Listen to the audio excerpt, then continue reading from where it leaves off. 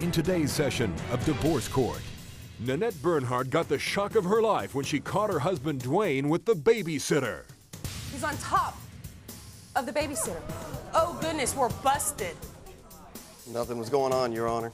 He was on top of her, Your Honor. But did he have his clothes on? I have no idea, really. You didn't snatch the covers off? No, I walked out. What was the point of you being on top of the babysitter? When he gets drunk, his other thing talks more than his brain does. You did something that you wanted to do that you probably didn't get the nerve to do it until you got a little alcohol. Nannette Bernhardt says good riddance to Duane Bernhardt in today's session of Divorce Court.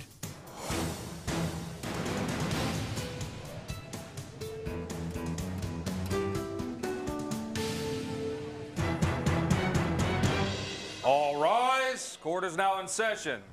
Maybelline Ephraim presiding. You may be seated.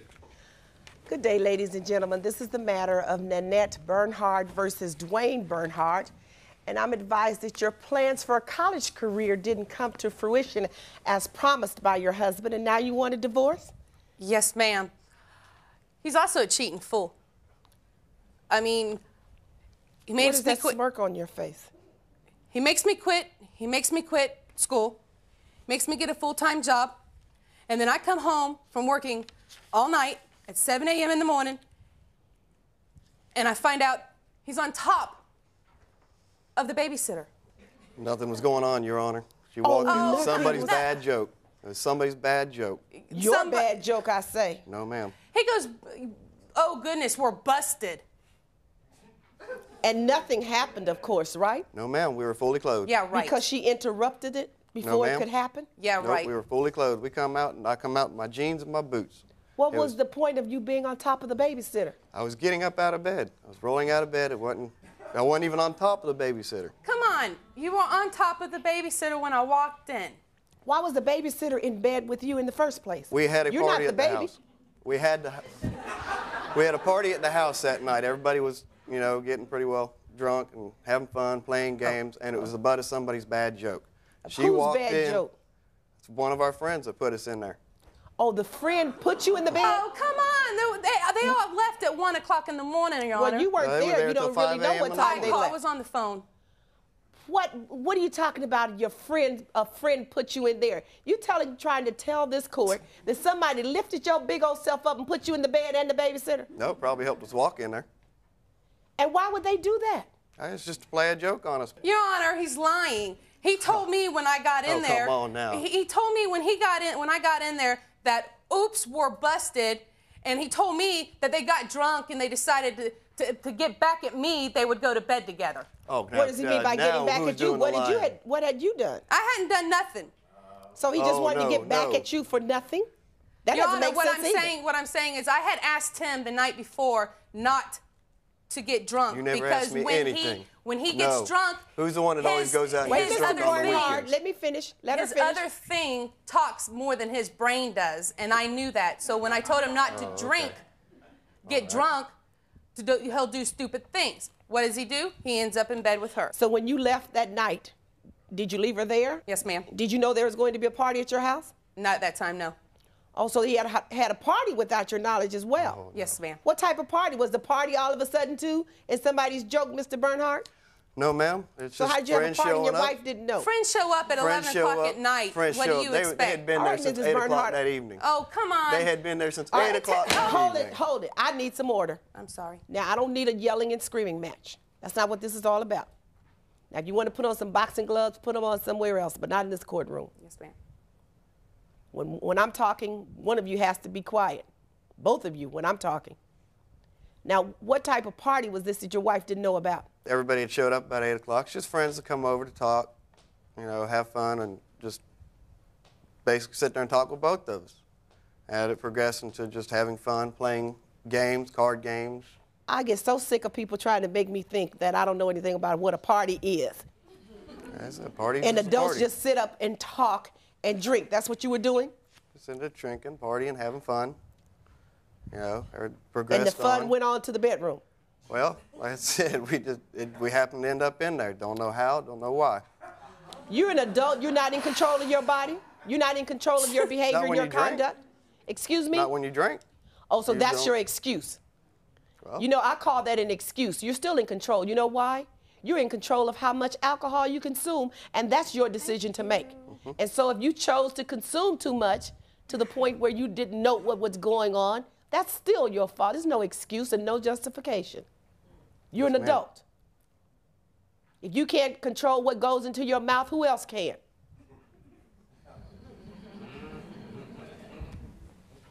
So now try another one. You did something that you wanted to do that you probably didn't get the nerve to do it until you got a little alcohol. That's what usually happens. no, ma'am, I'm still sticking to say it was somebody's bad joke. Now what else is going on? He's saying that you just busted them and nothing had happened. And you just jumped the gun. You caught him before anything happened. You moved too fast. You should have come home at 9 o'clock instead of 7 o'clock. Your Honor, Probably would've been a besides lot the easier. babysitter, you know, there's a quitting the school.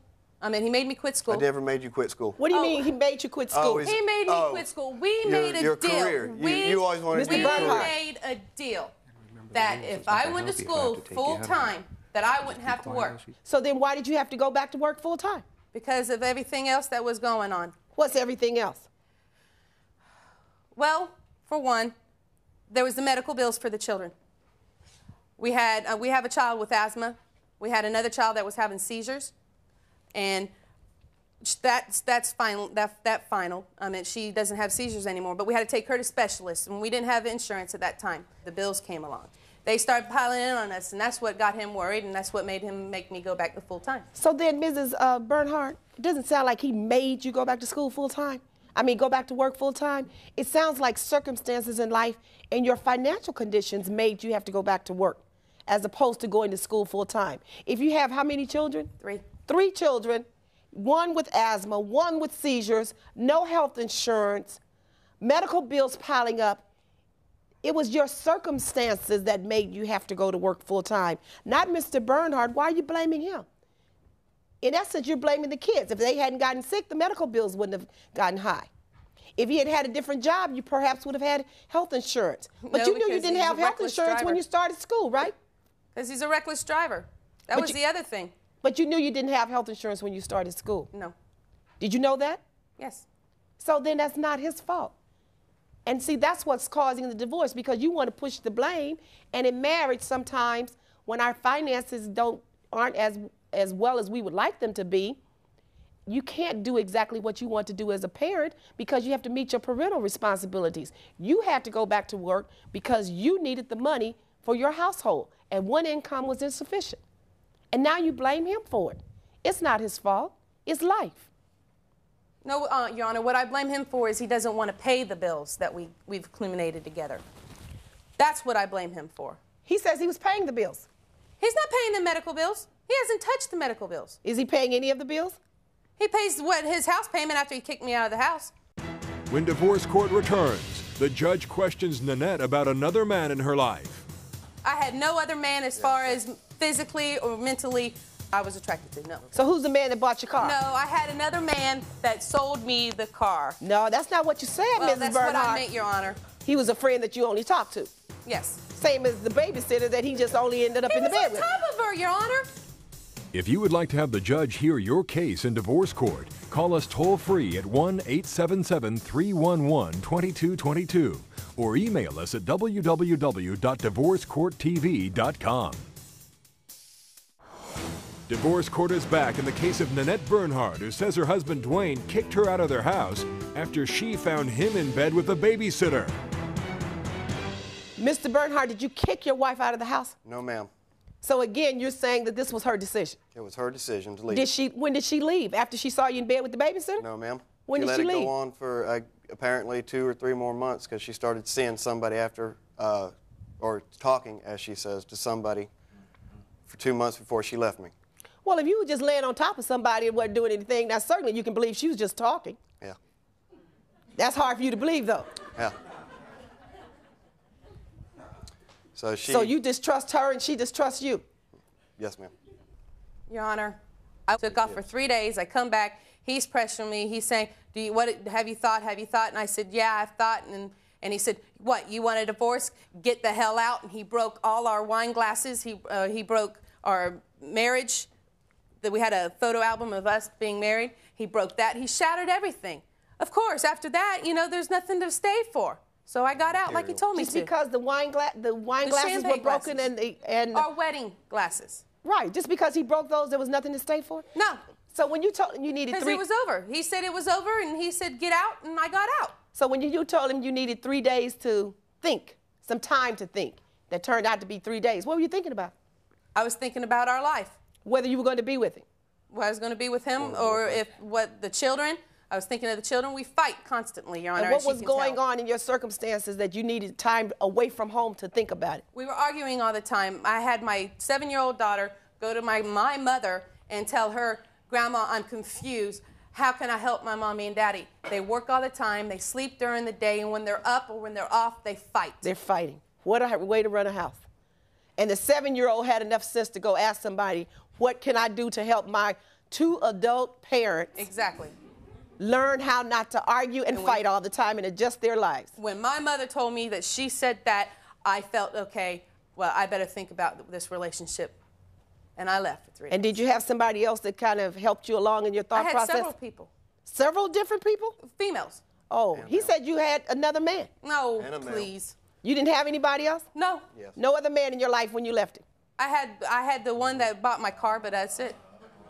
So is that a yes or no? No. I had no other man as far as physically or mentally I was attracted to, no. So who's the man that bought your car? You let it slip? I bought the car. You said I had another man that bought my car. No, I had another man that sold me the car. No, that's not what you said, well, Mrs. that's Bernhardt. What I meant, Your Honor. I bought the car with $1,000. I think you ought to mean what you say and say what you mean, and you didn't say that. Now, did he buy you a car, or did you buy the car from him? I bought the car from him. And why did you say you had him? Because I could talk to him. He was a friend that you only talked to? Yes. Same as the babysitter that he just only ended up in the bed with. He was on top of her, Your Honor. He said he was fully clothed. Oh, please. The covers was over him. But did he have his clothes on? I have no idea, really. You didn't snatch the covers off? No, I walked out. You walked out? I walked out. Now, what's she telling me about the bills, the medical bills for your children that you refused to pay? Never refused to pay them. I always thought she was paying on them. Oh, here we go. Why did you think that she was paying them? Because, well, when I was making the money, I was paying the rent and everything else, and what money we had left, I'd say, here, you know, this is what we can pay on this one this month. Did you have enough left to pay them all? No. So then why did you think she was paying them if you didn't have enough left? Then I know. Just assume. You thought the money was just falling from the sky? Yeah. So how much were the medical bills, Mr. Bernhardt? They come in at different amounts. Some were $60, some were maybe $100, some were a little bit higher. Constantly accumulating though, right? Yes. Funny joke that somebody is playing, right? Yeah, I guess so. Is this the folder containing the medical bills? Those are the folders containing half the medical bills. We have over $30,000 worth of medical bills, but I can only rummage up like $13,485. That's just over 3 years. What is your attitude about it? I thought they were being paid. I thought they were being paid. Okay, now you know they're not being paid. Yes, ma'am. So now what? Whatever you decide. Whatever I say? If you decide I should pay them, I'll pay them. I still think I should still pay some of them anyways. So you have to wait for me to tell you to meet your responsibility. Is that what you're telling me? No, ma'am. I know what my responsibilities are. If I've kept my responsibilities, it's her that hasn't kept her responsibilities. Right. Why do you say she hasn't kept hers? Because, like I said, she walked out on this relationship. She walked out on everything. She left me, when she left for those 3 days, she left me with no money for food in my house, and I had my 3 kids, and no transportation. She left you with the babysitter? You had a babysitter? No, the babysitter was gone at that time. Oh, the babysitter had left by then, too? I sent her home. Oh. When did you do that? When did you send the babysitter home? The day after we got into the big fight. She went home. I told her it's time to cool off. She needed to go home. Cool off? You weren't doing anything. Why was she hot from? It was me that needed to cool off. Time for you to cool off. Because I was. So your little tail was hot. Yep, because after the 3 days, she walked in. She said basically it's over. She didn't love me no more. She had fallen out of love. And who's saying this, your divorce. wife or the babysitter? My wife. So that's when you told the babysitter to go home? I told her to go, well, after everything got smashed, yes. Oh, so you came to your sister and you said, wait a minute, we got to cool this off because now my wife is about to leave me. I got to think about this. Then you decided to do a little thinking yourself. Is that what you're telling me? I guess so. Then your lights came on and you realized what was happening with your marriage. Kind of late. Yep.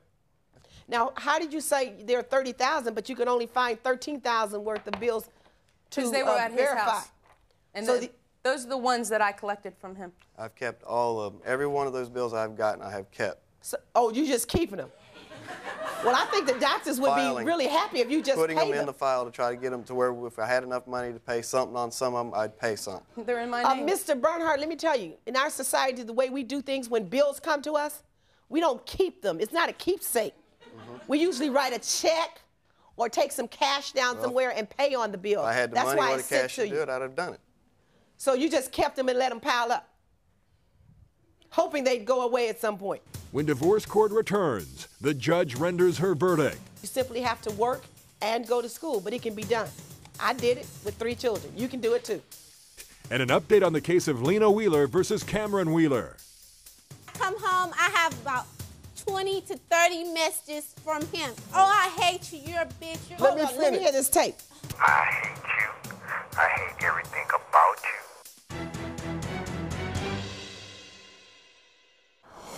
Divorce court is back and the verdict is in the case of Nannette Bernhardt, who's divorcing her husband Duane after she caught him in bed with the babysitter. How are your children now? They're doing good. Does anybody have health insurance now? Yes. I do. They all 3 do. So both of you have health insurance No. now? No. He has I insurance do. on I them. have insurance on them. Good. And is your plan 100% coverage or? As a deductible, which is mostly what those are, is the deductibles. The court's order is that all of the bills that have been accumulated for medical expenses during the marriage and even afterwards, if they were for the benefit of the children, each of you is responsible for half. Mrs. Bernhardt, I'm sorry you had to go back to work, but sometimes that's what we have to do when we have children. You got to think about going to college before you have 3 children, maybe. And now that you have them, they're your priority. So you simply have to work and go to school, but it can be done. I'm living proof. I did it with 3 children. You can do it too. Yes, ma'am. Good luck to you. That's the court's order. Court's adjourned. When divorce court returns, an update on the case of Lena Wheeler versus Cameron Wheeler. He's causing so much damage in my apartment so I'm on the verge of being kicked out. Instead of me hitting her, I hit the wall.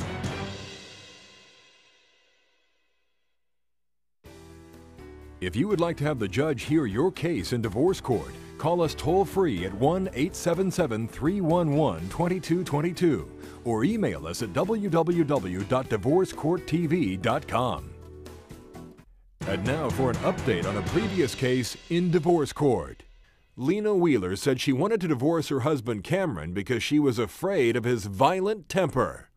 He's kicked over tables and broke them. He's thrown phones, like for instance. So now this he's phone. playing Mike Tyson. He's causing so much damage in my apartment so I'm on the verge of being kicked out. Instead of me hitting her, I hit the wall. You are punching holes in walls, Yes, ma'am. destroying the property, yelling and screaming, about to get her put out of the place, and all you can say for it is she made me do it?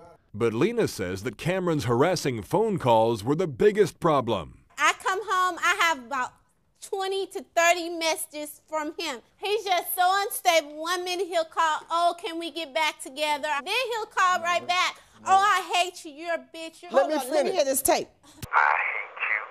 I hate everything about you. It's my turn. I'm finna get down and dirty. Do you know what that's called? A threat. Now, you say you don't need counseling. Yes, you do. Lena said Cameron had caused more than $600 worth of damage to their apartment. The judge ordered Cameron to pay for the repairs. Lena says she is working very hard to save money so that she and her children can move into a new home. Cameron is living with his sister and sees his son every other day. I didn't do it, and I'm going to stick to the fact because I never did sleep with the babysitter. It hurt me. I didn't think my husband could stoop so low to sleep with the nanny in my bed. I have to pay at least half the medical bills, which I never did say I wasn't going to pay any of them. The only thing I'd like to say to Duane is I hope he pays his half of the bills. I don't know if I'll ever get married again.